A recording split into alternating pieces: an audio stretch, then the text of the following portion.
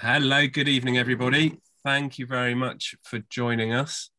We'll just wait for everybody to come in before we get going. Hello, good evening. Thank you, everyone, for joining. Hope you're having a good evening. Hey, good evening, everyone. Hi, everyone.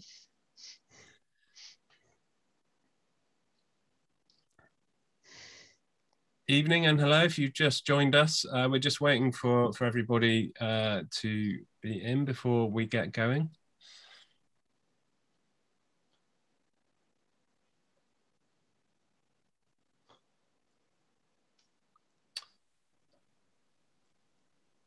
Right, okay, and I think we will make a start. So hello, good evening, everybody. And a very warm welcome to our online Naturetrek Roadshow. My name's Barney, and I'll be your host for this evening. And I'm joining you from just outside of Winchester. So obviously it's continuing to be a challenging time in the travel industry at the moment. We did have some good news with the government removing the red list, which is great. But of course, things move quickly.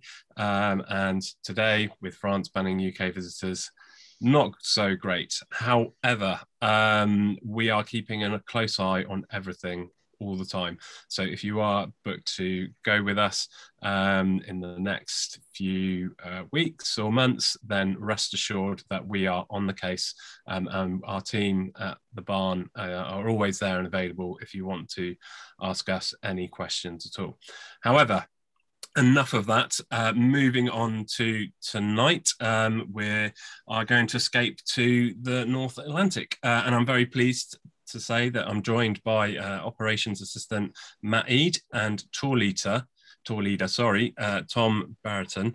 Unfortunately, Sarah is a little bit under the weather this evening, so she won't be doing her talk, but luckily Tom will be. Sarah sends her apologies, and she's very keen to talk about Wales, which is her favourite subject, but Tom has also been to the Azores, so he has very kindly stepped in and will be taking on that talk. So just to say, before we get going, if you have any questions at all, just put them in the Q&A function, and we will keep a close eye on those, and there'll be a session at the end where we will go through those questions. So we've got two talks coming up, and then we'll have a break at about 8:15 for 10 minutes or so before we get going again. Right, okay, so without further ado, Tom, I shall hand over to you. Thank you, Barney, and good evening, everybody. Welcome, and yeah, so let's escape the damp and dreary British winter and head over to the Azores. So just to refresh where the Azores are, they're quite a way out in the western Atlantic, part of Portugal, but a long way off the coast of Portugal. Yeah, probably about a third of the way out across towards North America.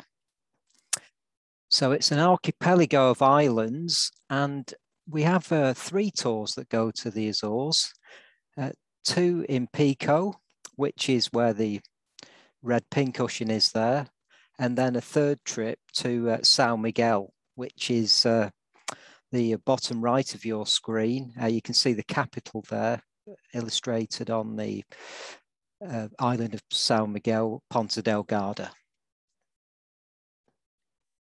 Okay, they're very beautiful volcanic islands, quite a strange scenery in a way. It's sort of a bit like a cross between Hawaii and the Pennines. A real sort of mixture of sort of grassy mountain-like pastures, but then really rugged volcanic terrain as well. Very lush landscape too, and very fertile as well with the volcanic rocks. It's quite interesting that on São Miguel, which is the trip that I mainly do, it's very self-sufficient. A lot of the food and things you consume, even the tobacco and tea, for example, in this instance, is grown on the island. So it's good to see that sort of high level of self-sufficiency. One of the specialities is pineapple as well on the island. So you must try that if you go. And the lava fields are very productive for growing grapes as well. So there's a whole selection of tasty wines available to sample over there that are hard to get in the UK as well. So yeah, do sample those if you go over there.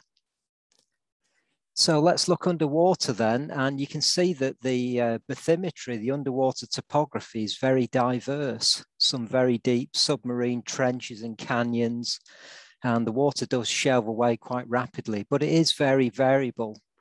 And that, together with strong currents, creates a really rich marine environment full of fish and other food sources for some of the larger marine predators. Okay, so this is the basic format for all three of those holidays.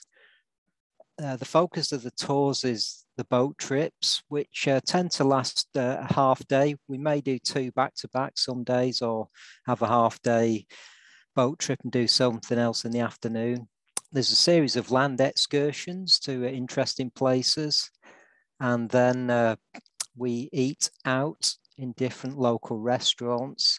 Obviously, fish is pretty amazing over there, but there's lots of other tasty meals too.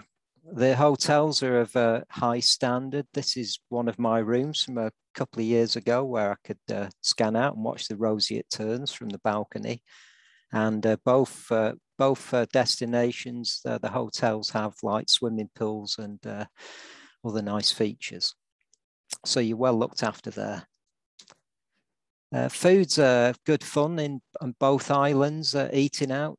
This is it's actually a restaurant next to the hotel in San Miguel that we go to each year. And the quirky thing at this place is you actually cook your meat and other things on the charcoal grill that's provided on the table. So it's quite good fun cooking your own sort of indoor barbecue.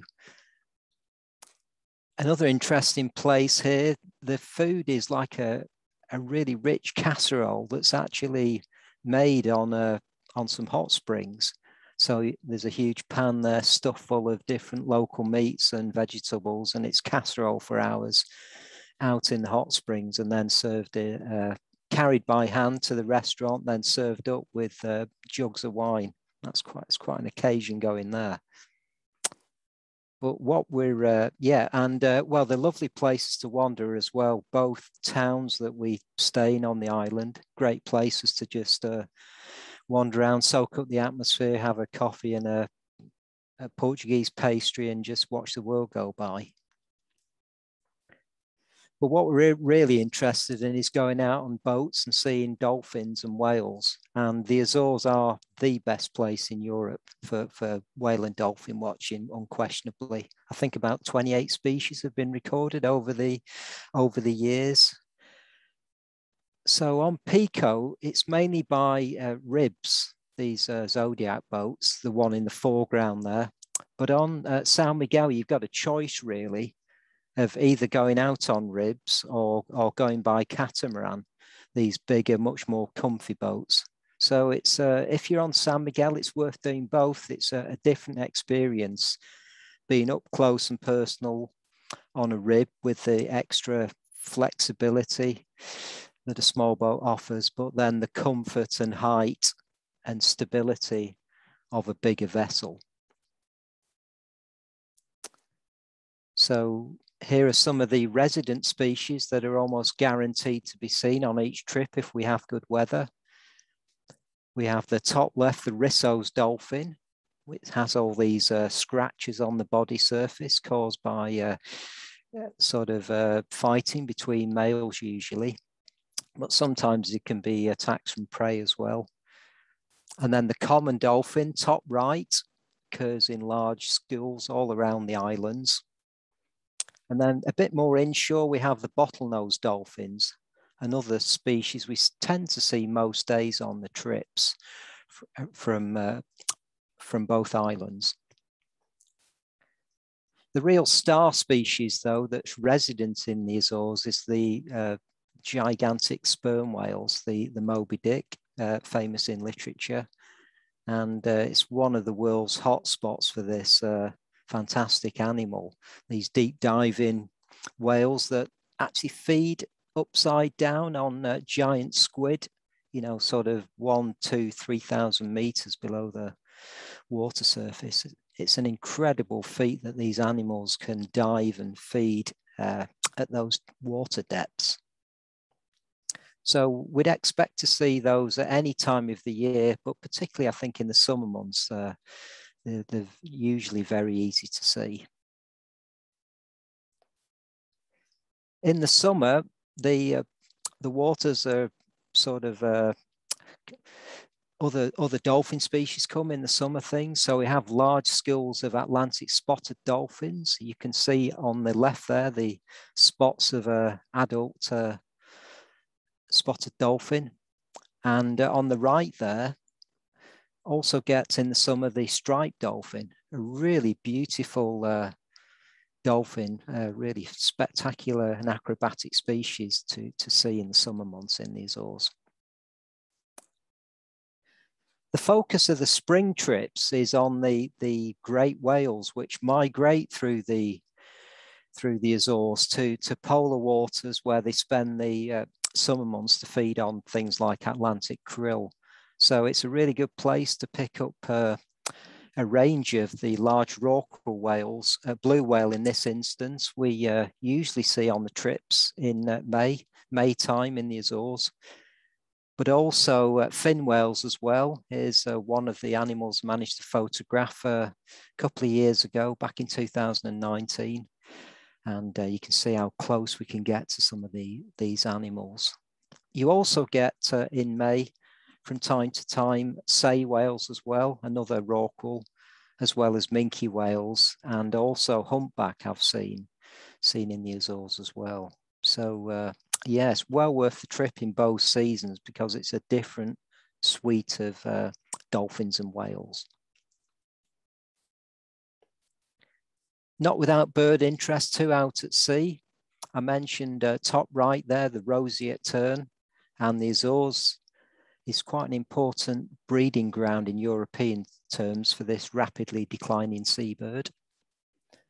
The main species though is the North Atlantic Cory's shearwaters, which is the Azores have got the biggest populations of Cory's shearwaters in the world. I think it's about 1/3 of the world's population breed in the Azores, as well as this subspecies of herringull, the Azorean herringull. Very dark wings and quite bright yellow legs, and a big gull as well, sort of bigger than our herringgulls that we get around the coast of Britain. From time to time, we get scarcer seabirds as well. I've seen great shearwaters as well as storm petrels and grey phalarope as well as some skua species. So when we're not at sea, there's various interesting land trips on both islands to see things like underground caves, these hot water springs here, these steamy spring areas.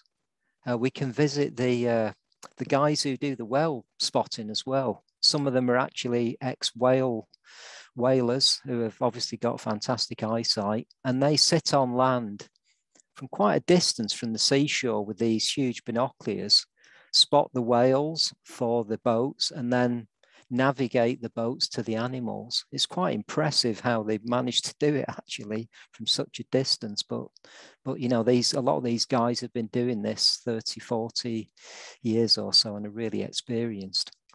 So it's great to do that on one of the days, as well as visit some of the volcanic lakes and grassland habitats as well, which have specialist species, as well as some of the forest areas as well.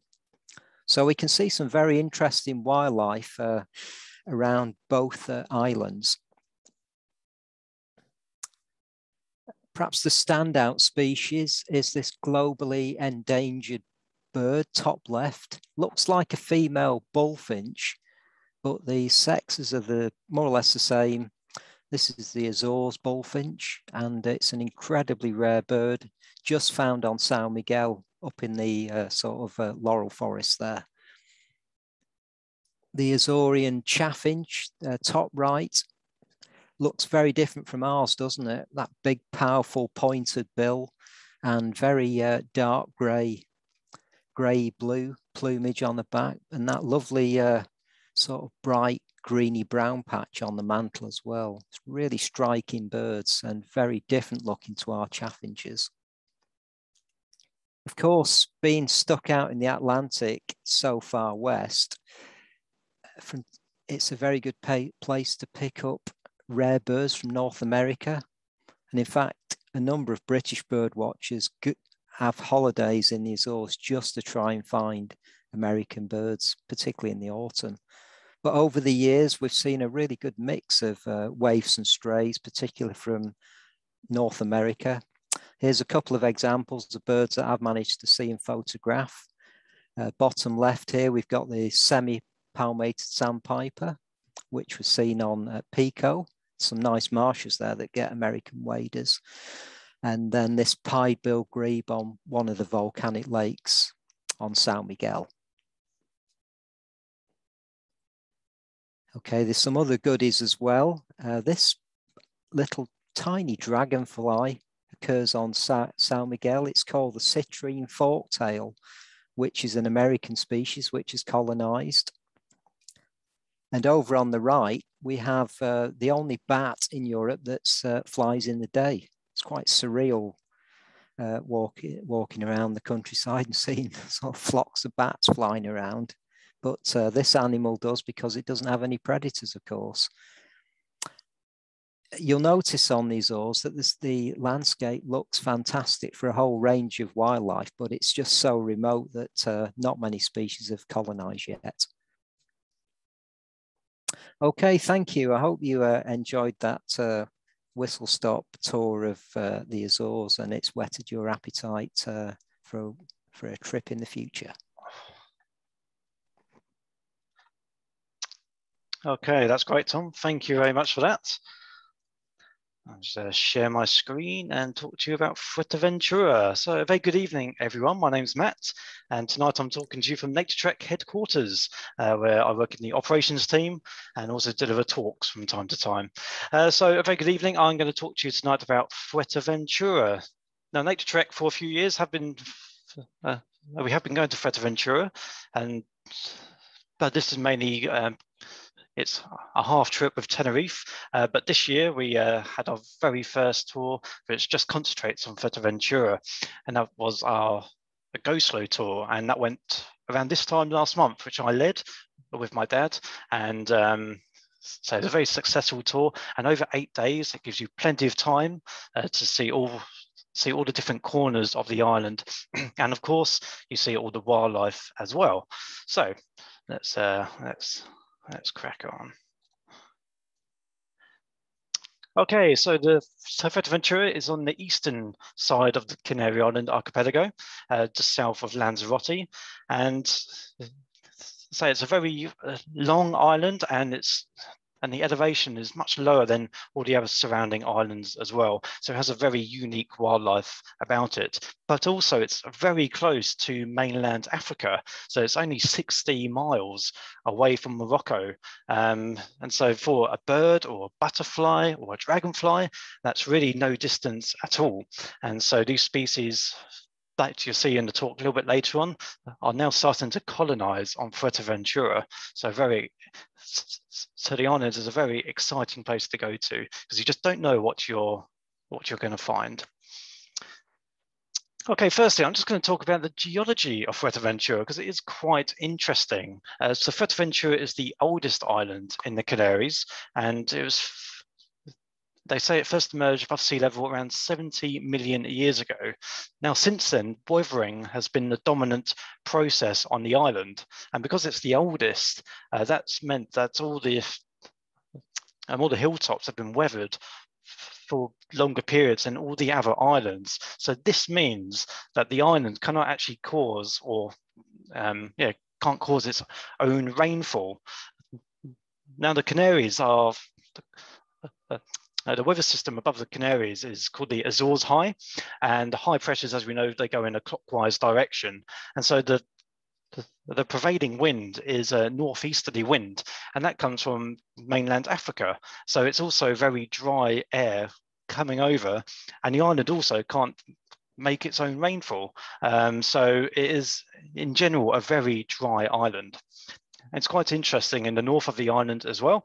There are extensive sand dunes which are raised up very high. It's quite dramatic scenery, and that's because the sand has blown over from the Sahara Desert, which is, as I say, only 60 miles away. So it's a very unique landscape.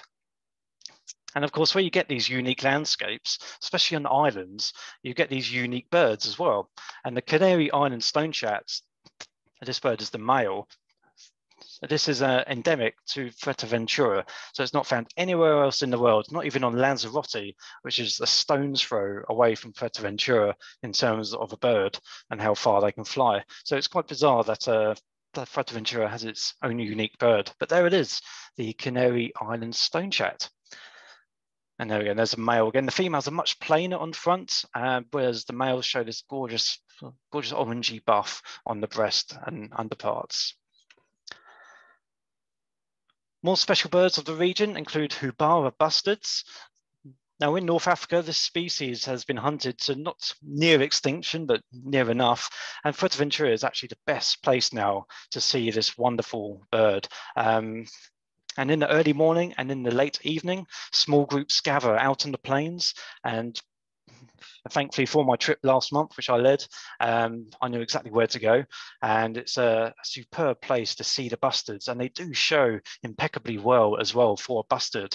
I'm sure many of you have seen bustards around the world, and they are very shy birds. But on Fuerteventura, they do quite well, and they can show very nicely indeed. Okay, the African blue tit, this is another bird that many people want to see when they come to the island. It's as you can see, very different from the blue tits we have here in the UK, with its much darker cap and very dark necklace and more white around the head. And the vocalization is slightly different as well, but it's a very attractive bird. And this can be seen in small towns or villages, or also in the barrancos. Now, probably everyone's favorite, the cream-colored courser, or the courser family at least, but on Fuerteventura, it is only the cream-colored courser you will see. And these are normally very difficult to find. They spread out across the sandy plains, and without venturing too far, you've got to be lucky to see one. But thankfully, we encountered a couple on our trip last month on the Go Slow tour, and this was in the north. It was just along the side of a tarmac road, and they were digging about in the soft sand, so not the hard, crusty ground out on the plains, right by the roadside, and they showed unbelievably well. Certainly the best views of any courser I've had in the world, and a true highlight of the trip. And of course, the Berthelot's pipit. Now, this is endemic to the Canaries and Madeira, so it's only found on those islands, which is quite strange for pipits. If you think of the UK pipits, they're highly migratory. They travel vast distances to their breeding or wintering grounds, yet it's in the Canaries, the Berthelot's pipit stays in situ. So it does not fly to mainland Africa even. It's quite incredible. So this is a typical landscape view of the island, and this is what's called a barranco. So barrancos are basically dry river valleys with small pockets of fresh water and vegetation within. And this is where most of the birding occurs. Of course, you go to the open plains for the bustards and the coursers, but in these barrancos are where the specialities can be found. And it's just another view of the barranco. So you see it's quite lush in certain areas. Like this year when we went, there had only been 4 millimeters of rainfall since July. So it was very dry. So the wildlife just concentrated in these pockets where fresh water was, or small oases around the island. So it's quite easy to find the wildlife if you know where to go. And this is another typical habitat, Naturetrek group. This was the group last month, and this is where we were searching for bustards. So beautiful light on the landscapes, especially in the early morning and late afternoon. Those are the best times to see the bustards. You don't want to go searching for them during the day because the heat of the sun, and they just go hiding.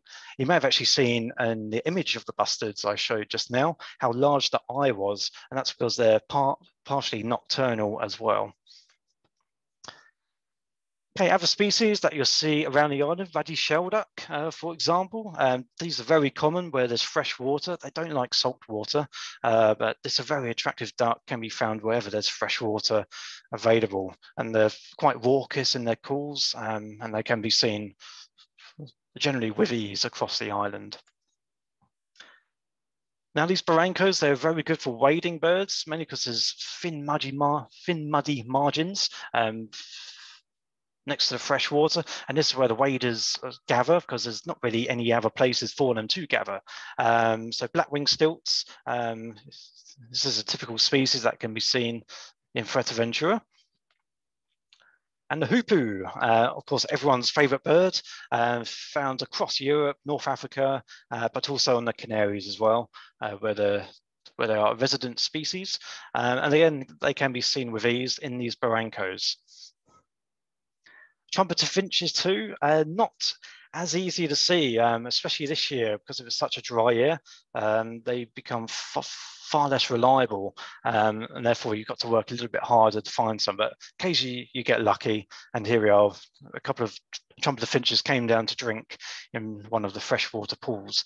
See the lovely bright orange pink conical bill, wonderful bird. Now, it's also very good for raptors, and quite close to our hotel on Fuerteventura, well, let's say 10 minutes away, is a landfill site. Please don't be put off. You can't see it, smell it, hear it, but there is a landfill site there. And of course, where you get landfill sites, it's also very good for birds of prey. And in this instance, it's Egyptian vultures. Now, I first went to Fuerteventura 7 years ago, and Egyptian vultures were very hard to find. I think I saw 2 in a week, whereas last month we saw up to 50 in a week, and that's because the island has put on a feeding program for the vultures to help them out, and their numbers have just gone up and up and up and up. So a very positive story there for the island. And that's just an adult in flight. It's a really smart bird, lovely diamond-shaped tail and bronzy head and yellow beak. A very smart bird. Not to be confused with the white stork. I hope that wouldn't be confused, but you never know. Of course, you get white storks here as well. They like the odd landfill site as well, as do a number of gulls. So you get the Atlantis form of yellow-legged gull here, which are very common and pretty much the only gull that you are likely to see. So if you're not a gull lover, Fuerteventura is the place for you. Now, a lot of our birding is also done around the coastline, and that's where you can see a number of other wading birds. So, for instance, turnstone, ring plover, grey plover, but also the Eurasian whimbrel as well. Of course, this bird is a summering species to the UK, but because the Canaries are that's pretty much on the boundary of where the wintering waders go, you can see them there during the wintering months, and very smart they are too. Of course, by the coast, there's also a chance of seeing seabirds. Cory shearwater is by far the commonest seabird that you'll see on the land from Fuerteventura. So if you do go, do take a telescope, and you'll get some really good views as the birds don't fly too far offshore. Because it's an island, birds normally concentrate towards the island, especially seabirds, when they're migrating or flying north, and therefore you get some really good views of the shearwaters. You can also see gannets. They are rare, but we did see a gannet last month, and you may even be lucky and see a Bulwer's petrel or little shearwater if you're very lucky. So well worth taking the scope and seeing what you can find. Okay, so it's not just the birds. So on this Go Slow tour, of course, it's 8 days on Fuerteventura, so there's plenty of time to discover new areas and also admire not just birds, but all the other wildlife that is on the island. And so it's plentiful. It's got It's got plentiful dragonflies and butterflies. And I'm sure if you took a moth trap as well, you'll get some interesting species. So we'll start with the dragonflies. This is a red-veined darter, now resident in southern England, but very common on Fuerteventura. And you see this is a male. It's predominantly red, and you can see the red veins at the base of the inner wing there as well. So very smart species. Now this is a broad scarlet or scarlet darter, a truly superb species that is found pretty much around fresh water bodies, and it's a real cracker. Scarlet is a very good name for it, as this image suggests as well. Of course, if you are a keen photographer, this is a great place to come and take photos. The birds, dragonflies, butterflies, and the landscapes as well is superb for photography. Another dragonfly, and one that you can see quite easily here in the UK, and also on Fuerteventura, is the emperor, one of the largest dragonflies in Europe, and a real cracker as well. Now, this is an interesting species. This is the Sahara blue-tailed damselfly, and it's interesting in the fact that in the name, the prefix, it's Sahara. So this species actually resides in North Africa, yet winds have blown it onto Fuerteventura, and it's now resident in really good numbers around these barrancos and the freshwater bodies. So it just goes to show you don't know what's going to turn up. And I've had a friend recently returned, and he thinks he's found some excuviae of desert skimmer, which again is a North African species. So it's really exciting, and the island's a great place to go to if you're interested in, in discovering new species or going out to find a rare something. It really is an exciting island to be on. The epaulet skimmer, another dragonfly that is frequent around freshwater bodies. They're not the easiest one to see. They're probably the rarest of the smaller dragonflies, but I'm sure with patience you'll get one eventually. Of course, with skimmers, they fly always very low. So you get the darters, which tend to fly a bit higher, but the skimmers are always low down, close to the ground. Okay, so we move on to butterflies now. Now, Fuerteventura, it doesn't have too many species, especially this time of year when our tours go, roughly 10 species. That's, again, as you'll see in a minute, that number is ever increasing as new species are being blown over from Africa. So this is a clouded yellow, of course, a very common migrant species across Europe and southern England as well. Now the monarch, this is a beautiful species I'm sure you all know about and think, yes, you should see them in Mexico, North America, but a small population now reside on Fuerteventura. And this species has been blown across from the opposite side, so blown across from America, and now a population can be easily seen on the island. And the plain tiger, a similar looking species to the monarch, pretty much the same size as well, but another striking species. And we actually found the caterpillar of the plain tiger on the trip a month ago, which looks very much like a swallowtail caterpillar. So a really good find, that one.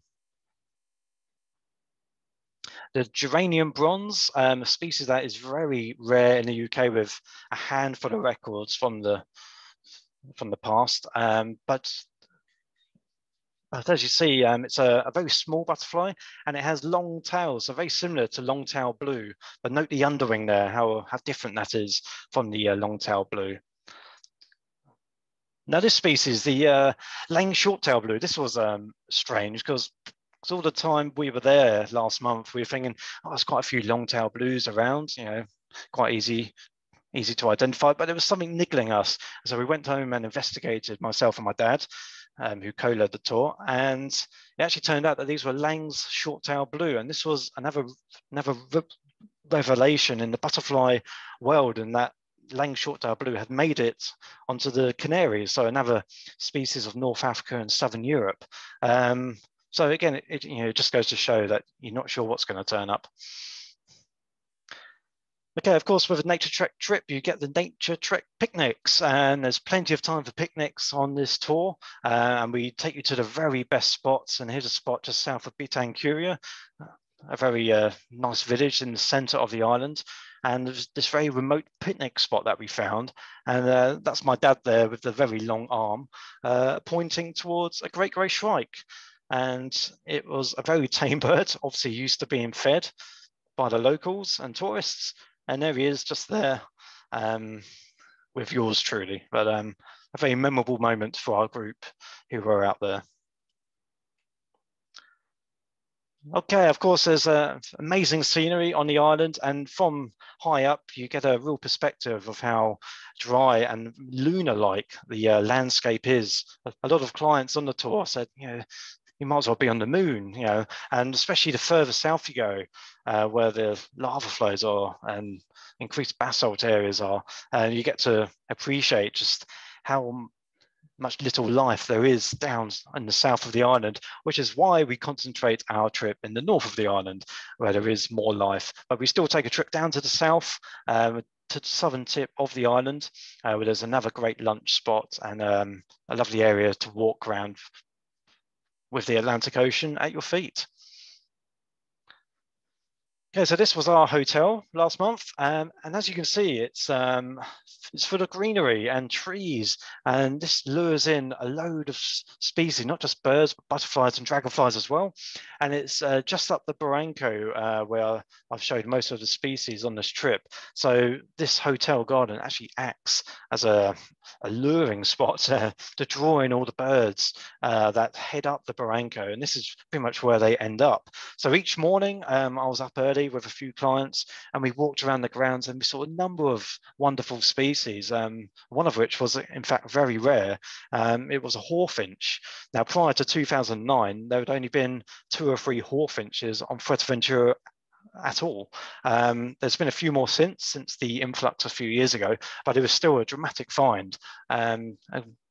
And we also saw ring ouzel knocking about, bertholot's pipits, hoopoes, Spanish sparrows, the list goes on, laughing doves, and they're all found within the garden. So as it is a go slow tour, you're more than welcome to opt out of an afternoon excursion if you wish, and just spend your time wisely wandering the hotel grounds.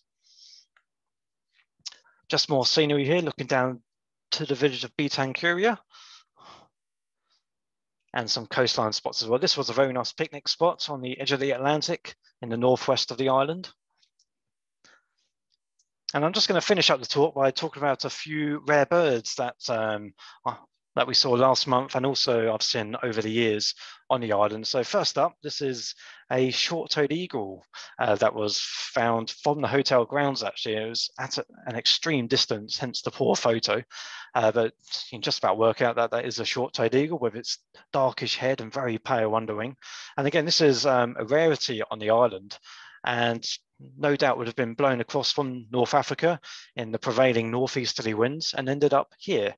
So again, you know, just goes to show you, not sure what's going to turn up on your doorstep. So short-toed eagle, really good bird. And just if you're interested, those are 2 ravens next to it. Now, crag martin, this was another good find last month. I mean, tell it's a crag martin, those wonderful large white spots on the tip of the tail there, and the dark armpits on the underwing. And this was found in one of the barrancos, and it was showing extremely well for the group, just flying around our heads. And again, this was, you know, a rarity for the island, and it was that rare that a guy from Tenerife actually came over and twitched it, but unfortunately he dipped. But there we go, you win some, you lose some. But probably in recent years, the most famous bird to have made landfall on Fuerteventura is dwarf bittern. And this is a species that is found in Central and Southern Africa. So pretty much from West Africa, around Liberia, head east along the countries that head towards the Congo, and then head south down to Botswana. And it's an intra-African migrant, so they follow the rains, basically. And one turned up on Fuerteventura, and it stayed there for 9 or 10 months. So I went over and saw it because I'd actually been to Namibia and not seen it. So more of a reason to go and see it. But it's absolutely wonderful bird, and you know, this really was a wake-up call as to what birds can be found on these islands. And since then, there's been some other wonderful species that have been found that you just wouldn't imagine. So Fuerteventura is a very exciting place to go. And if you are interested in our Go Slow in Fuerteventura holiday, those are the dates for you. So it's an 8-day tour. So we've got one in March, and then we've got one in November in 2022. So if you would like to inquire on bookings, please either contact myself or Andy Tucker, and we'll be happy to help you out with your inquiries. If not, please feel free to ask any questions, and I'll be here at the end of the webinar to answer them for you. Lovely. So thank you very much for watching. I will join you after the break, where I will take you to Madeira. But for now, I'll hand you back to Barney and the start of the break. Thank you very much. Brilliant. Thanks very much for that, Matt. That was fantastic. Thank you very much. We've had some questions come in, but I think we will save those until the end. So thanks everybody for that. So yes, we'll have a break now, and we shall come back at 8:25. So that's just over 10 minutes time. Okay, and yeah, we will see you then very shortly.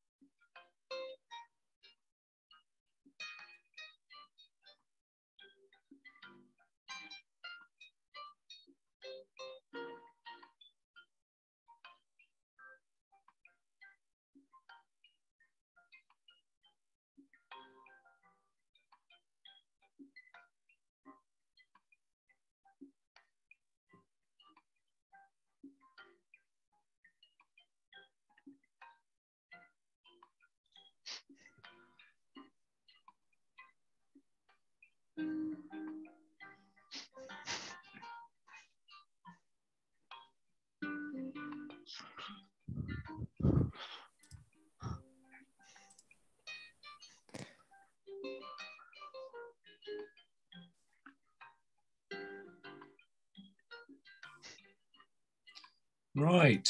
Hello, everybody. Sorry. Hello. Okay, right. I hope you've had a good little break. And we are now back with Matt, who is going to talk about Madeira.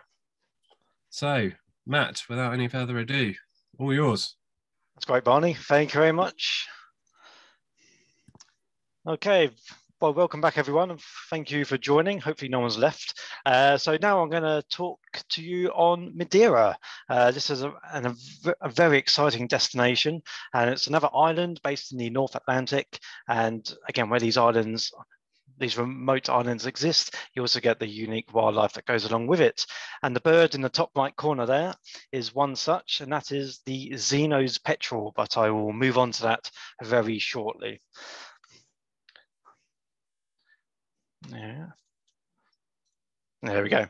Okay, so this is the same image as I showed in my Fuerteventura presentation, and Madeira is to the north of the Canary Islands, situated a long way from land and far away from any other islands as well. So as I said, it does have a number of species that are not found anywhere else in the world. So I'm just going to introduce this new tour. So it runs in June, and it's called the Seabird Extravaganza, and that's because Madeira is such a place, and there's an incredible list of rare seabirds that breed there or can be seen off there. And so I've put on a tour. It's a 5-day tour in June. There'll be more details a little bit later on, but this is really to target the seabirds and the land birds and the other wildlife of Madeira. So that's a short introduction to this new tour. So zooming in on the island, we first fly into Funchal, which is on the southern coastline, and our base for the trip is where the red arrow is on the east of the island at Machico, and that's the perfect base where our pelagics sail out of. So on this new tour, there are 3 pelagics, and they're all in the afternoon. From 2 p.m. till roughly around 8 p.m. And they concentrate on finding the sought after seabirds of Madeira. So you're normally out at sea on the north of the island, but we also travel south as well, just to increase our chances of finding, for example, the Zeno's petrel. Of course, Machico is a perfect base as well to venture into the center of the island, where the landscapes are absolutely unbelievable. So it's a great base for our bird watching holiday. So I'm just going to show you this image first. So we fly into Madeira and to Funchal Airport, and this is actually the runway on stilts. So there's not really anywhere to build a runway on the island because the sides are so steep-sided. So they've resorted to building a runway on stilts, but it works, and I'm still here today, so please do not worry about that. Okay, so I'm just going to briefly talk about the birds of Madeira. Now, over 300 species have been recorded on the island. However, only roughly around 47 of those breed on the island. So it's a very small proportion of birds are there. But of course, there are many special birds within that 47.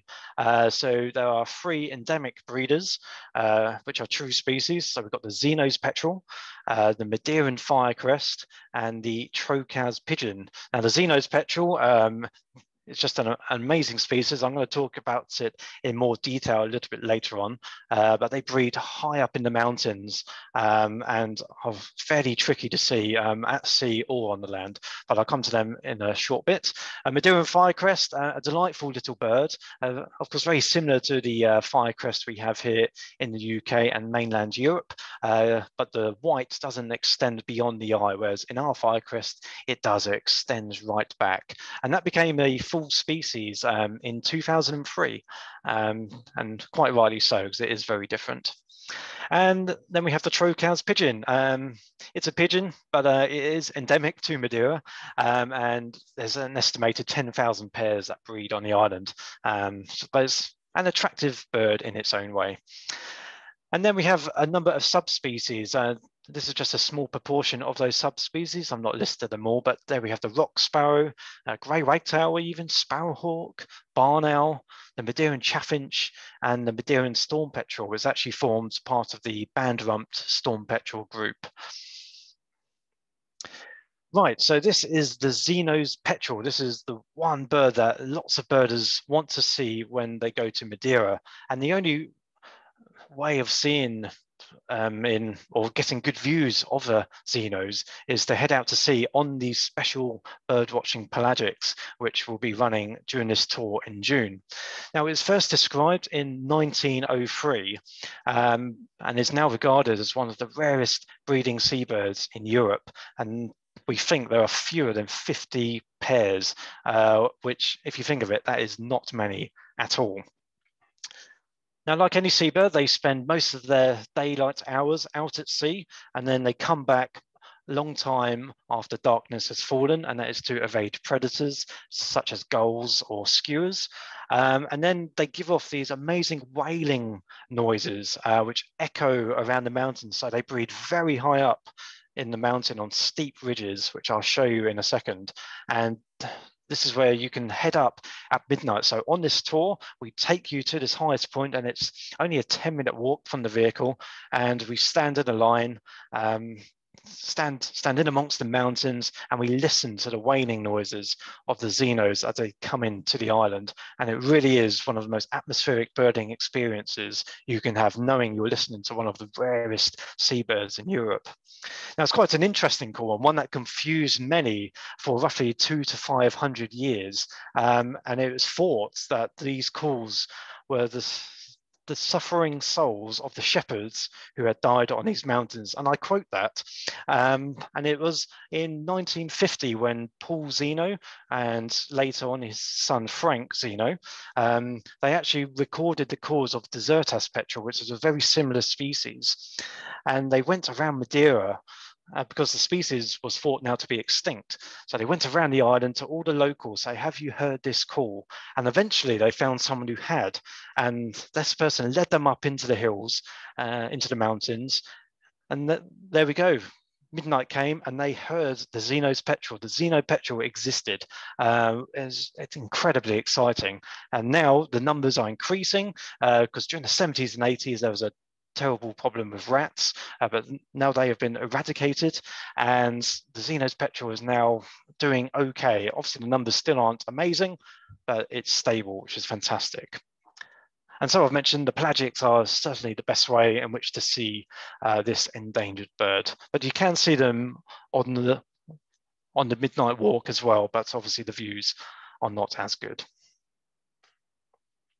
And this is the breeding habitat of the petrel. So as you can see, it's pretty much inaccessible, although researchers do hang off ropes and go into the burrows to ring the chicks. Of course, the adults are out at sea, so there's no disturbance at all, which is great. And as you can see, my friends there on the left, you can actually walk around this area as well, which is very dramatic. And this is where you come to stand at night to listen to the petrels. And just more dramatic scenery there for you. It really is quite amazing, very Jurassic Park-like actually, with the clouds rolling over the peaks. Absolutely stunning place. Wonderful. Okay, so for our pelagics out of Mexico, this is the vessel we are on. Now, I know what you're thinking. It's not very big and it doesn't look very sturdy, but trust me, I've been on this vessel and the seats have their own suspension and the boat has been designed in such a way to cater for bird watchers and to prevent seasickness. It really is a fantastic vessel. And if you do suffer from seasickness and you think, oh, you might like to go on this trip, please don't be put off. It's a great vessel and you get some very intimate views of all the seabirds. And those are the skippers there as well. Now, how do we attract the seabirds? No, not with sharks, but we use a frozen bait ball, which gets chucked over the side when we're in our position offshore, and we just follow the bait ball. And as I'm sure you can imagine, it gives off quite a stink, but that stink goes right across the Atlantic to bring in all of these petrels and shearwaters. And of course, you might see a blue shark as well, trying to take a few chunks out of the frozen ball of chum. So as we sail out of Mexico, it's a good time to see dolphins in the bottom left corner there. Those are bottlenose dolphins. They're regularly seen around the periphery of the island. And you also get the likes of short-finned pilot whales, maybe spotted dolphins, and also the big boys as well. You get Bruder's whale and sperm whales as well. But these are not guaranteed. They are rare, but you can see them if you're lucky. And loggerhead turtles as well. They are frequently encountered on the pelagics. So as we sail around the eastern tip of the island into the northern segment. And this is where we start to see our first seabirds. So this is the desertas petrel, type of pterodroma. And as the name suggests, these breed on Desertas Island, which is a few miles to the east of Madeira itself. Now, these are very similar looking to the Xenos petrel. The most obvious way of telling them apart, the Xenos petrel have more of a pale underwing, which you'll see slightly. And as you can see here in the Desertas, the bill is very thick, whereas in the Xenos, this one here, the bill is very slim, and that's the key identification of separating the two species. And it's probably a good point now to say that these are all my own photos from my trip there a few years ago. So it just gives a nice impression of how well the birds show. I'm not a great photographer by any means. I just let the camera do the work, but the birds certainly perform very well. Now, Bulwer's petrels is another wonderful pelagic species that are seen with some regularity around the islands. They're seen daily, not in huge numbers, but you will see them. And they're very hard to capture. They fly very quickly in between the waves, but a wonderful species of the North Atlantic. Gory shearwaters, of course, they're very common. They're the commonest seabirds that you will encounter around Madeira, and they show incredibly well. And with these pelagics being late at night, so in the late afternoon, you get some incredible lighting on the birds, which makes for some excellent wildlife photography. So it's well worth, if you've got a camera, just pop it in a waterproof bag. Then as soon as you're chumming, you don't move about, you don't get splashed on, and that's when you can get these gripping photos. Now, with the abundance of seabirds, you've got a good chance of getting a picture of mixing the two together. So on the left here, we've got a white-faced storm petrel, and that's an amazing bird that I'll talk about more in a sec. And on the right here, we have the Madeiran storm petrel, which forms the group of band-rumped storm petrels. So it's not a true species in itself, but it may as well be. And Desertas petrel there on the right, showing just how large they are compared to Cory shearwater on the left. That's an image I really do like. Okay, so the white-faced storm petrel. So this is another target species that we really want to see when we're off Madeira on our boat. Now, it's a very widespread species. You could do a pelagic off Japan and see them off there. So they are widespread, but in the North Atlantic, they're not commonly encountered, but they are now being seen on most trips out of Madeira, and they are true elegance. They love paddling on the water and picking up small insects, etc., or of course, bits of chum. Wilson storm petrel, this is another great ocean wanderer from the south. They breed around Antarctica, the Antarctic or subantarctic islands, but many do wander as well into the North Atlantic. And if you do pelagics of the Scilly Isles, you are more than likely to see Wilson storm petrels as well. So they are very widespread, but still not that commonly encountered. So another great species to see there. So that's pretty much it for the seabirds. That's them in a nutshell, but really exciting bird watching and some of the best best pelagics in Europe. So well worth going on. So now we move on to the land, and just before you head out on your pelagics, you're more than likely to see Madeiran wall lizards. They show extremely well around the harbour. And so with the interior of the island, now the island is actually very lush compared to the Canaries or the Eastern Canaries.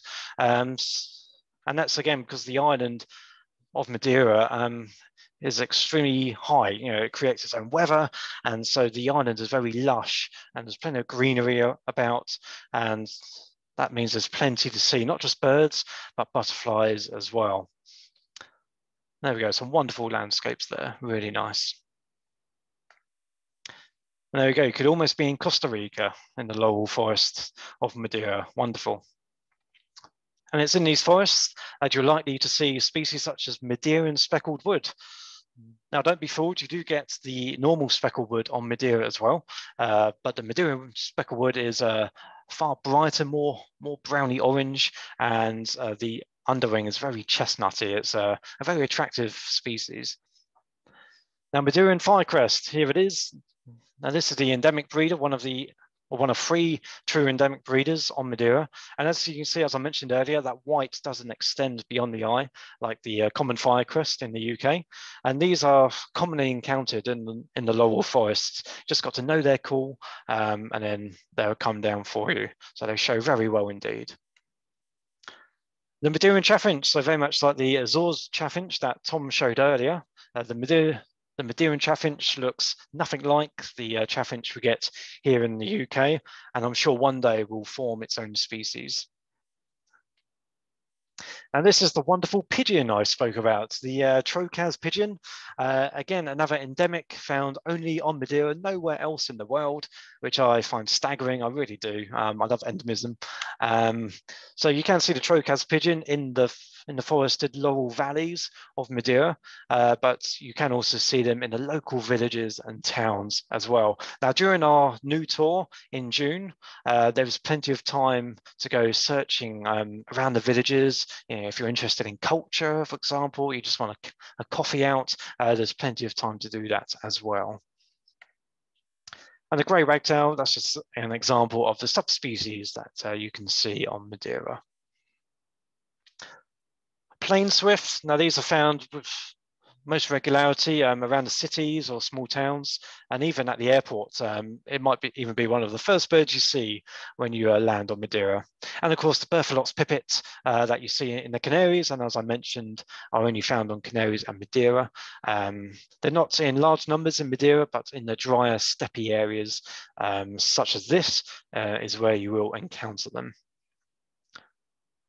Okay, so I'm just going to go through some landscape photos now of the eastern part of the island. So the majority of this 5-day trip will be on the eastern half of the island. That's because it's most accessible regions and there's not too much difference from the west. So we stay in a very small area when we go to the island, but the scenery is absolutely wonderful. And here we are back up at the Azores petrel colony. So again, just the more dramatic landscapes, very Jurassic Park-like. And you know, it's just incredible to think that 200 to 500 years ago, you know, the Azores petrel was present. I just find it absolutely amazing. And this is the pathway that you take. So obviously, going there in the dark does look a bit treacherous, but don't worry, it's absolutely fine. No one has fallen off yet. But of course, during the day, if you are afraid of heights, then yeah, it may not be the best idea. But just look straight ahead and you'll be absolutely fine. And there we go. That's a rather daunting photo, like the final steps. But note it does carry on the path to safety. But again, just another wonderful view. And I'm going to end the slideshow, or the last scenic shot at least, on this wonderful view looking east towards the Atlantic and Africa in the very early morning, on the very peaks of the island. So it really is an amazing island. It's very unique. It's unlike any place I've been to in Europe, or probably the world. The flora is unique. If you're a botanist, this is a wonderful place to go to. Has its own unique birds, butterflies, So it really is an island you must visit, and you must visit it in June. So there we go. Those are the dates for you. So it's Madeira, a seabird extravaganza, the 20th to 24th of June, and there is still availability for you if you want to take it. That's me done. Thank you very much for listening. I'm now going to hand you to Tom, who I think is going to take you down to Tenerife. So I will stop sharing my screen. Thank you very much for listening, and over to you, Tom. Thank you very much, Matt. Great stuff. Yeah, I want to go myself, actually. But yeah, so now let's go back to the Canaries and go to La Palma and Tenerife. Thank you very much, Matt. That was excellent. Okay, yeah, so now it's back to, as I said, La Palma and Tenerife, back in the Canary Isles. Just to get your bearings again on the geography, we're off the west coast of Africa. And yeah, Matt showed you Tenerife over in the east. Here I am. There's where the pincushion is Tenerife, and La Palma is the most northwesterly island in the archipelago. Tom, Yep. Sorry, this is Barney here. Sorry, I'm not sure you're sharing at the moment. Okay. There we go. Yeah, brilliant. Thank you. Okay, folks. Sorry. Yep. Bit of teething troubles on the technical side there. So I'll just quickly restart again. We're back in the Canaries to La Palma and Tenerife. And so here's the geography slide showing Tenerife in sort of the middle of the archipelago. And La Palma is the most northwesterly island. So this holiday, it's a week-long holiday, a direct flight from Gatwick, and the focus is out at sea. So we do four to 4.5 hour boat trips. We also do a sunset cruise, which is quite exciting, seeing the caves and the sunset and the activity out at sea. In between, we've got the land excursions. Food-wise, we either eat out on the boat, some delicious food provided there, or I make the picnics, and then we have our evening meals at the hotel. So yeah, I've got a good reputation for picnics, actually. This is one of mine that Tom Abbott took of one of our picnics in the mountain forest. Okay, as I say, the focus of this holiday really is out to sea. And this is the boat we use, the Fancy 2. Looks quite touristy, doesn't it? But actually, the skippers are fantastic observers and really dedicated to ensuring we see as much as possible, but also to conserve the marine environment. If we see any litter, they'll pick it up. And yeah, this was one of the trips where they managed to rescue a turtle from all this sort of stuff that was trapped around its legs. You'll notice on that picture there, the boat has 2 levels. And what we tend to do is get there early, get in the queue first, and commandeer that upper level there. So we, although it's a public boat, we tend to end up having the top layer to ourselves. We must look quite intimidating, actually, with our binoculars and things. But yeah, so that gives us a great view, a 360-degree view out across the oceans. So La Palma is one of the best places in Europe to see the Blainville's beaked whale. I originally went to La Palma before setting up this holiday back in 2012 to look for this animal, and managed to get brilliant views on that trip and several other ones subsequently. So here's a view of the body, and these were literally just sort of logging right by the boat for 5 or 10 minutes. Absolutely incredible views of a difficult to see animal.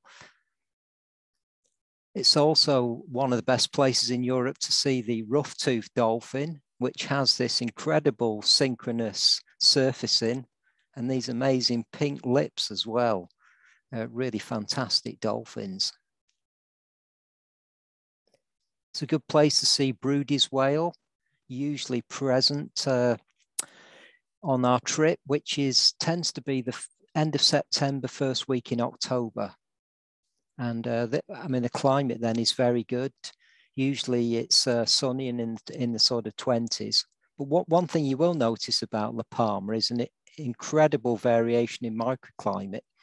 You can be getting drenched and in dense fog in the laurel forest. Go 5 minutes across the volcanic ridge and it's boiling hot and 30 degrees. I mean, the temperature on the car is a bit like a fruit machine. It goes from like 30 to 13 really in the space of several minutes. So these are some of the other marine animals we can see out from the boat. Cuvier's beaked whale we've seen on several occasions. It's a really good place for spotted dolphins, often in schools of hundreds. And we see loggerhead turtles every trip when it's calm, as well as things like a tuna and Atlantic flying fish as well. It's a really good place for those. In fact, on the first holiday we did, we had a professional photographer who came on just primarily to photograph the flying fish. So I think we've seen about 10 species of whale and dolphin over the years on these trips. It's a really popular trip, actually. We often run sort of 2 trips, have 2 groups on these tours. Good for seabirds as well. As with the Azores, the main species is the Corys shearwater in flocks of hundreds on each trip. But also from time to time, we see a number of other sought after species, including the top right there, the little shearwater. Had some great views of those on these tours. Bottom left, the bulbous petrel, and also seen on several occasions, the great shearwater, as well as dart rump petrel, once swin-nose petrel, and several species of skua as well, and Caspian gull on one occasion. So yeah, let's pick up some good seabirds as well as the Corys. What makes this trip, though, really special and unique in my experience is the ability to go below the boat and actually view the animals underwater. And I've never really experienced that before. I've been on glass bottom boats, but in other parts of the Canaries in Europe, but that's usually inshore just or seen a few sort of subtropical fish and things. But as you can see here, we just get wonderful views right by the boat of, in this case, a big group of spotted dolphins. But we've also seen rough-toothed dolphin underwater, you know, right by the boat again, just meters away. And on one occasion, false killer whale for, you know, just right by the boat, as well as this incredible view of a Broodies whale. So these are all my shots, just holding a trembling mobile phone and just being absolutely amazed. Actually, I only really sort of discovered the underwater part quite late into the trips, but now it's my sort of go-to place when the animals appear. So in the past, I've missed beaked whales with similar views to this through being on the top deck. So just to show you a couple of videos from underwater, these are some of the tropical fish. Looks like an aquarium, doesn't it? And this is a feeding frenzy of Corys shearwaters, spotted dolphins, and fish underneath. So this is what we saw above the water, which is pretty exciting. You can see the spotted dolphins there and the Corys just piling in. Obviously lots of food there. But as I say, we can then run down and see what's really going on. You can see the dolphins here, spotted dolphins carouseling this massive shoal of fish. So yeah, really exciting wildlife watching. So either side of the boat trips, we go to a number of habitats. Here's some laurel forest. So this, what you can see there, the ridge is the central volcanic spine of the island. The east side has laurel forest, and the drier west side has pine forest. There's a number of sought after bird species in these subtropical rainforests. We have an endemic bird on the island, the Palma blue tit, which is quite skulking and secretive, but it's given away often by its call, and it's got really angry call. It's like a bad-tempered blue tit. Yeah, really sort of scolding call. Also, Matt mentioned Trocas pigeon on Madeira. There's a couple of endemic pigeons to the Canary Isles, only found on the islands in the west that have subtropical forest. So in the middle there, there's the white-tailed laurel pigeon. And on the right, we have the Boll's pigeon.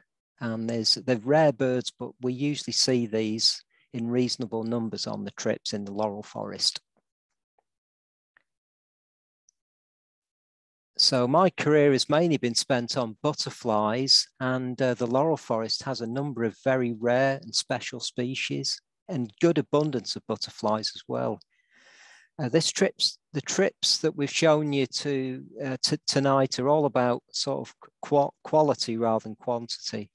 And so here's some very special and rare species.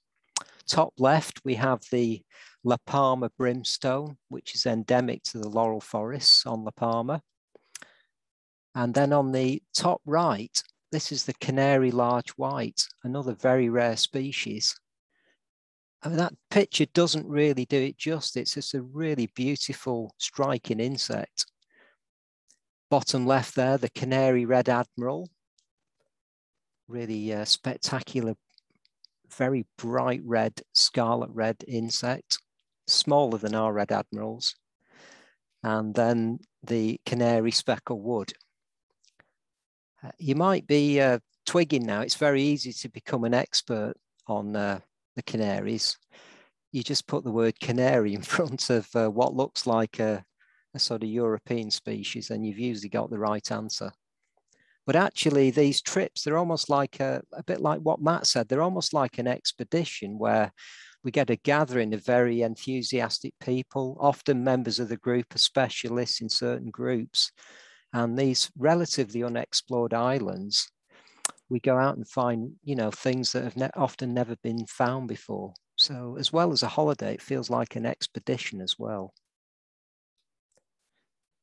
This is another interesting habitat we go to. There's an area in the central part of the island that has these small stony fields. So it's an arid landscape, but there is cattle and sheep grazing. You can see on the right there, those piles of stones. It's a difficult landscape to farm. But on the left there, you can see there's a tree lucerne that's been planted that's used as a forage crop for the cattle and sheep. It's a good area for birding, lots of bertilots pipits, the bird top left, as well as the spectacle warbler, that middle bird with the chestnut wings and white eyelids, and lots of Sardinian warblers as well in the scrub.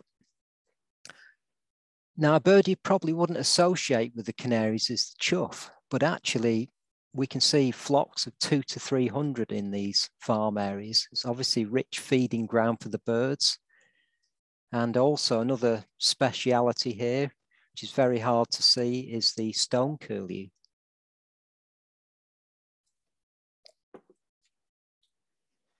Good for butterflies as well, lots of bath whites. That's the butterfly on the left, as well as several, we often see several cardinals, and then other species like clouded yellows and small coppers.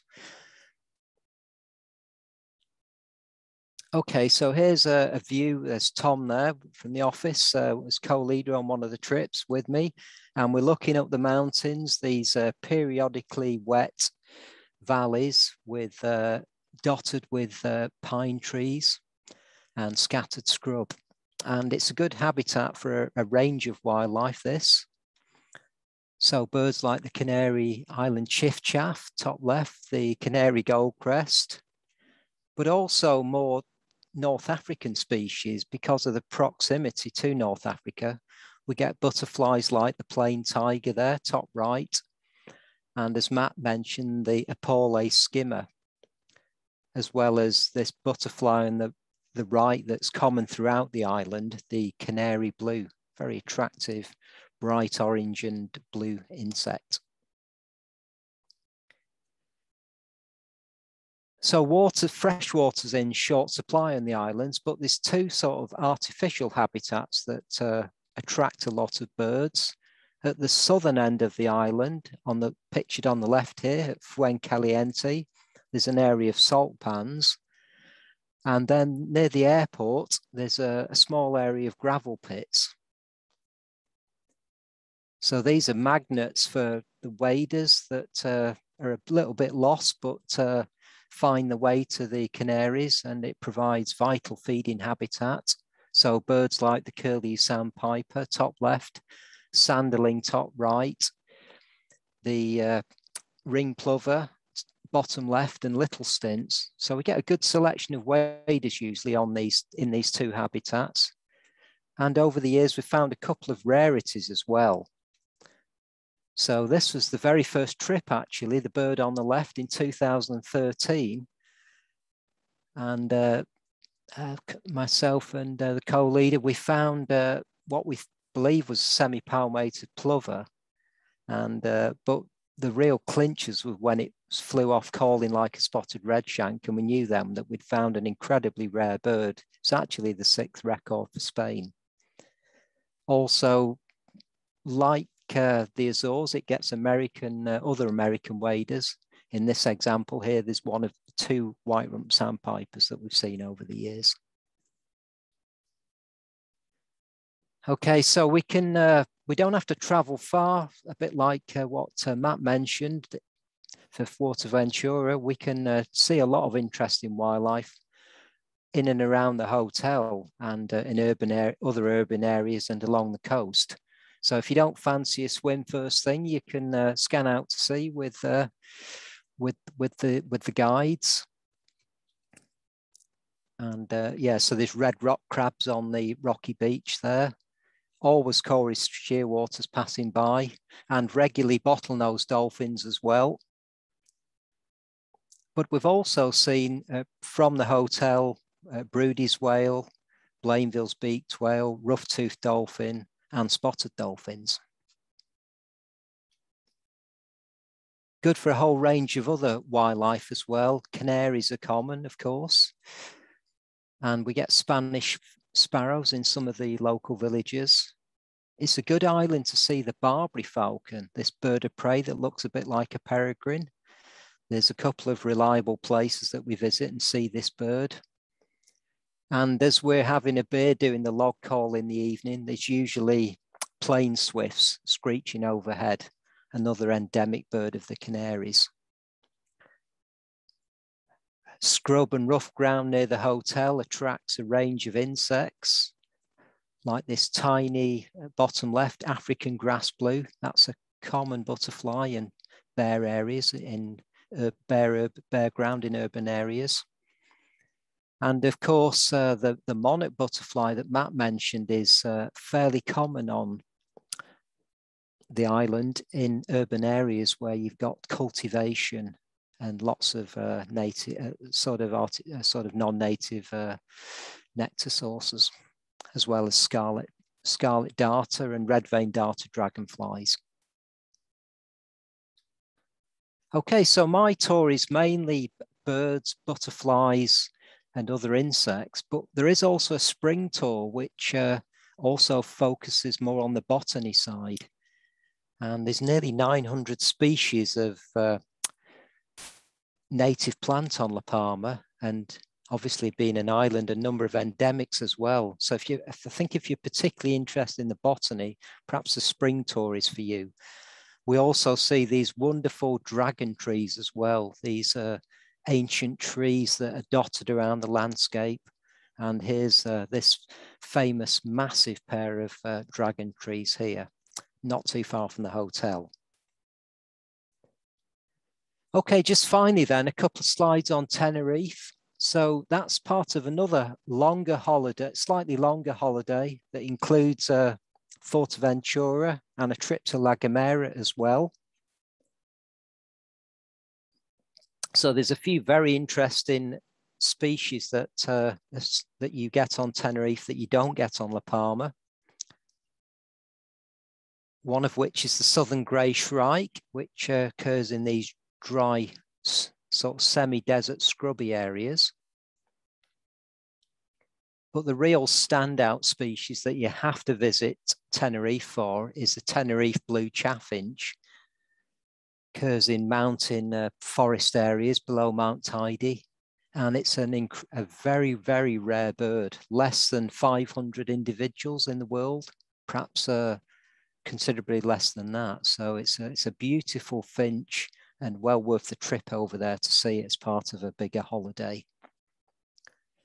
Also, when you cross over from Tenerife to La Gomera, the straits there is a very rich marine environment. It's a really good place to see the short-fin pilot whale, as well as lots of bottlenose dolphins are usually there. And you stand a good chance, as good a chance as anywhere, of seeing the rare little shearwater. Okay, so I hope that's given you a bit of a flavour of both the islands, two very exciting and different holidays with a whole suite of specialist endemic and Macronesian species. I'll just end by just showing you one thing that you can achieve if you come on the La Palma holiday. So it's a unique certificate for the few people who've managed to do the banana boat and see Blainville's beaked whale. So I've done 7 of these holidays now, and only one person's managed this to get this special certificate, who's actually now signs off them. So it's a lot of fun this holiday. You know, there's a chance to have some serious natural history, but also have a bit of fun as well. So do hope you'll join me on one of these trips in the near future. Thank you.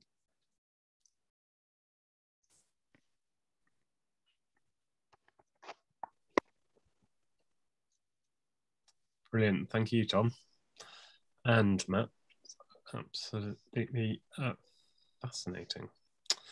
Right. Okay. So we are now going to have a Q&A session. So by all means, please do send us some questions. Right. So we have had quite a few already.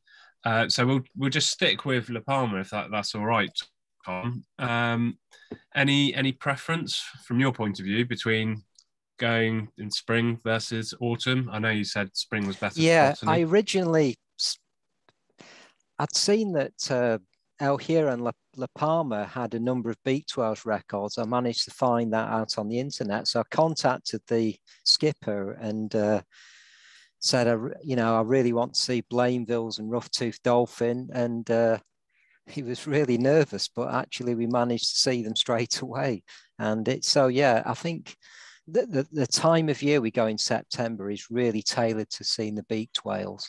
But I think if you're more interested in the botany, I'd definitely go in the spring. Okay. But the other stuff is, it's pretty much year round. The other birds and butterflies are present throughout the seasons. Okay, great. And again, sticking with La Palma, a couple of people, Chris Northwood and Rob Fringe, have asked, what about the volcano? Obviously, mega eruptions on La Palma. Yeah, that's very incredibly unfortunate, really. We were all set to go, and just the Sunday before the trip, it decided to erupt for the first time since 1971. So really bad timing. Thankfully, there hasn't been any any fatalities as far as I'm aware. Obviously, big damage to the island. So, I mean, we're really keen to get back and support the tourism industry there and the boats. I mean, the boat trips are going again, the dolphin trips. The volcano stopped. So hopefully by spring, the infrastructure will be back in place that will allow us to get out there. Yes, I mean, it certainly doesn't. We would certainly be able to go straight to Tazacorte, where we get the boat trips from, without, now in effect, but be good for the island to sort of have time to sort itself out for next spring. And get back out there, and things will be more fully back in place. Mm-hmm. Do we know if any of the habitat has been compromised at all? Not really. No, it's the eruptions were in the southwest part of the island. So I mean, there's obviously local losses of a bit of habitat for canaries and Sardinian warblers and chiffchaffs, but generally, the most important habitats are I suppose, the areas of farmland and the laurel forest. And so they're completely unaffected. None of the wetlands were damaged either. So from a wildlife point of view, quite lucky in a way that the damage will have been minimal. Yeah. Okay. Good. Matt, somebody asked us earlier about reptiles on Fuerteventura. Yeah, it's very limited on Fuerteventura. There's probably 2 lizard species and 1 gecko, the East Atlantic gecko, the Atlantic lizard, and there is another lizard which I'm not quite sure the name of. But in terms of reptiles, it's very small numbers, probably not breaking double figures, but 3 that I know of, and 2 that you're very likely to see on the Go Slow tour. Yeah. Okay, good. And that brings us nicely actually onto the next question, which was, how do Go Slow tours differ from our standard ones? So there are a few differences, I would say. The first is that we just have the one hotel where you stay at for the week. I think there's one trip where there might be 2, but for the most part, it's one hotel, and we always try and have a pool there as well. And then the start times and finish times for the days are a little bit later and earlier compared to our regular trips. So obviously we do want you to see as much wildlife as possible, but on those trips it's just as much about taking it easy, a bit of relaxation, and we also include some more cultural aspects as well. And they've been really popular. I think we started them a few years ago now, and they just go from strength to strength. We keep adding them, and they keep booking up. People really like them, so we're pleased for that, and I hope that explains the differences. Okay, and also Madeira, Matt. I think we have. You mentioned about the botany right at the end of your trip. I think we do have a botany tour as well, don't we? That's right. Yes, it's called the Floating Garden. It's a tour that Andy Tucker manages. So it's a tour that I don't actually know too much about, but it certainly concentrates on the botany of the island. It's an exceptional island for botany. Orchids, if you're into your orchids, are a wonderful place to go. And of course, the laurel forests have their own unique species as well. So it's a great place to go to for the botany side of things as well. Yeah, absolutely. So I think that one next year goes on the 7th of June for a week, and there's still availability on that for those people. Okay, great. Tom,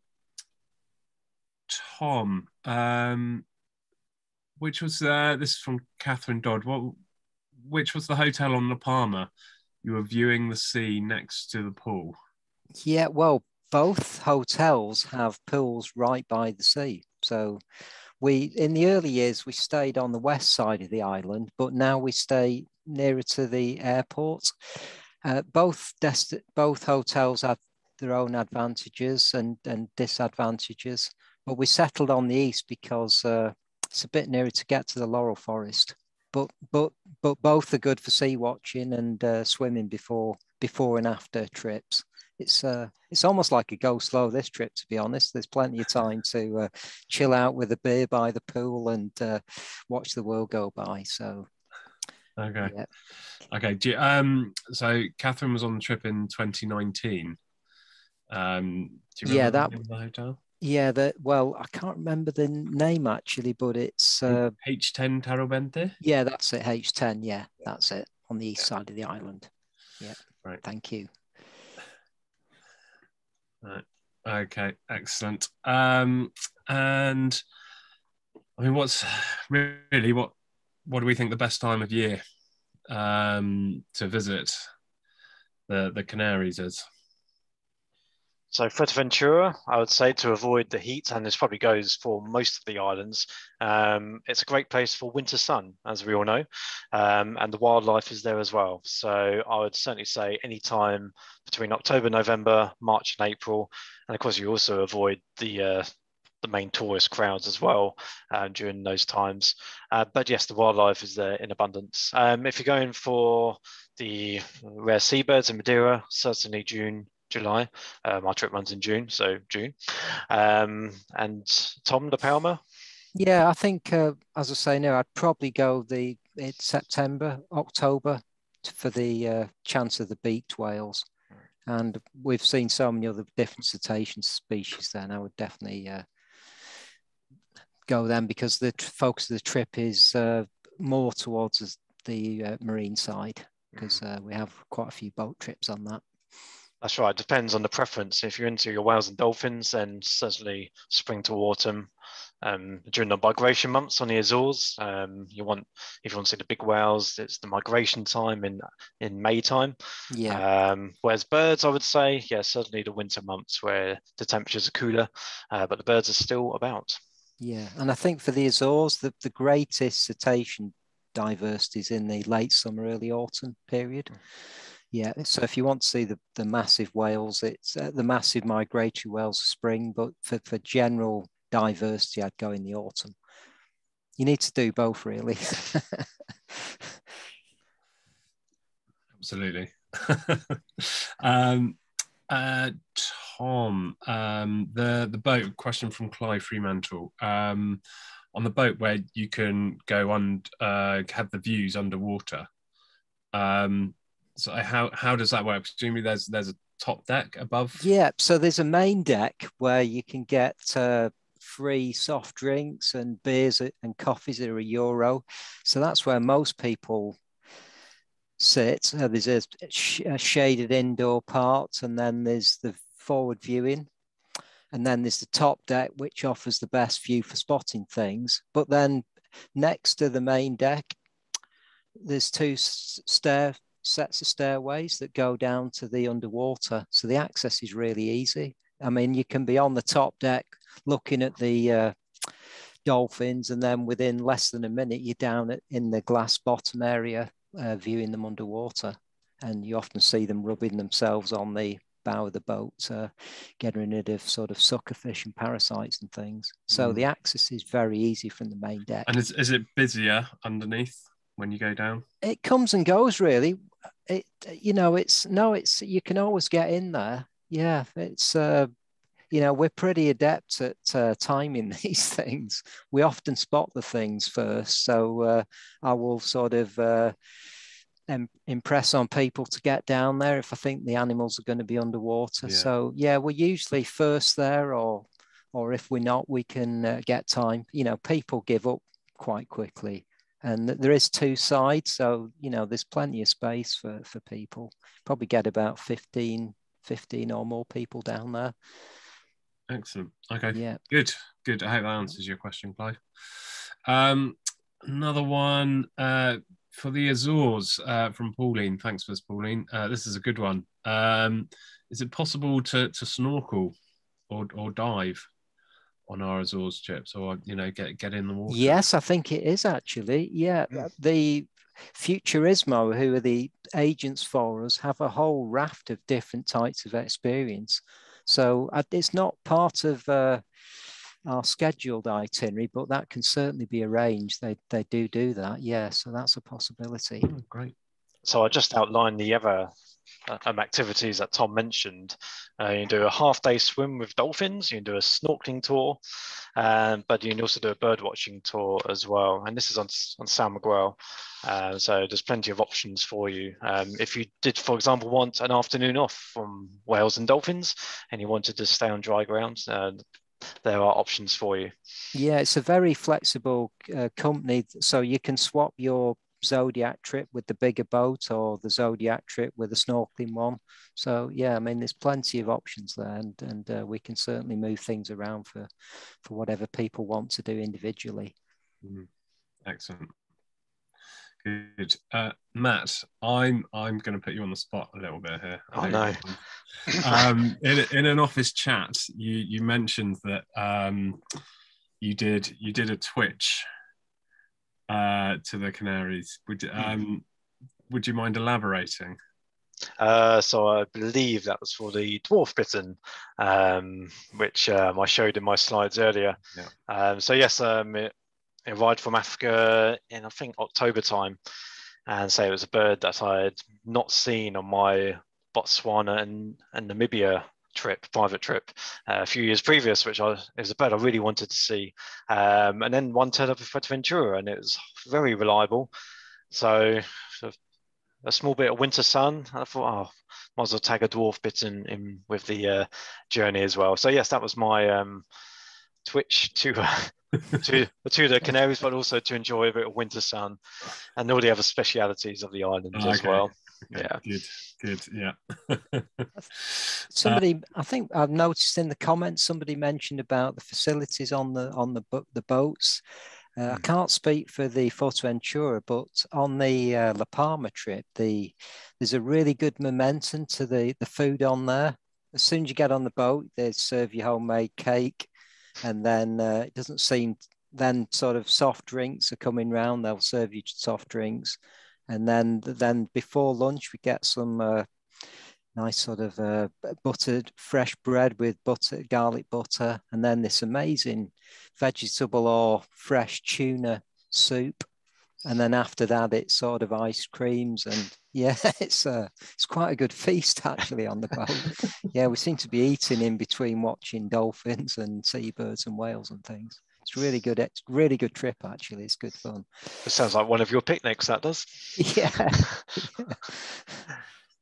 Yeah, so for Madeira, it's not quite as extravagant, I'm sad to say, although you do get homemade sandwiches. You do get a bit of cake as well, and soft drinks.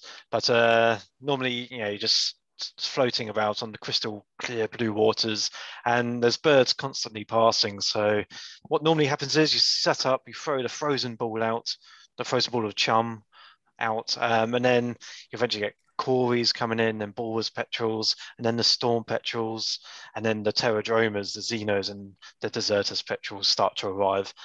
So there's not as much time for eating, I'd maybe like to say, who knows, but it's a great experience nonetheless.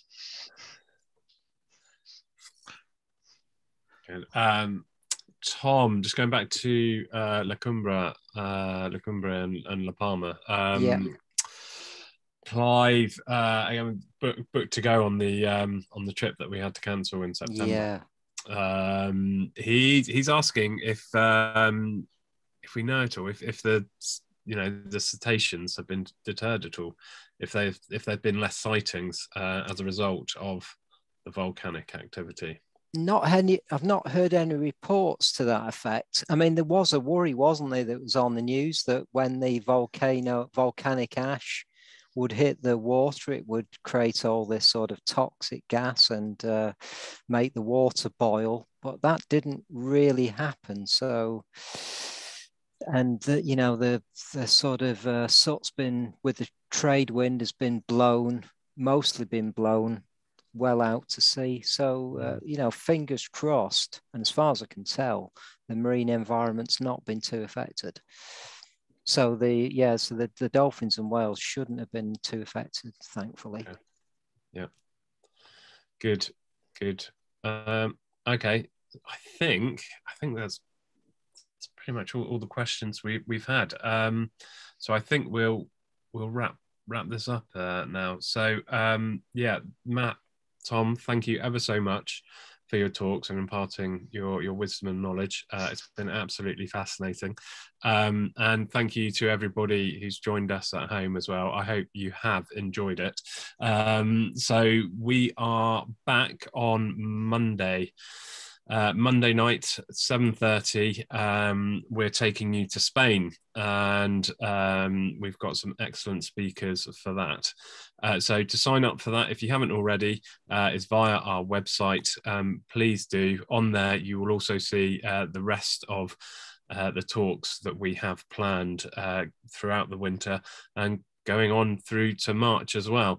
So yeah, please have a look through, and we look forward to you joining us on those. So that's it for now. I hope you had a good evening, and we'll see you again soon. Thank you very much, everybody. Thanks, everyone. Bye. Happy Thank you. Christmas. Goodbye. Merry Christmas. Bye-bye.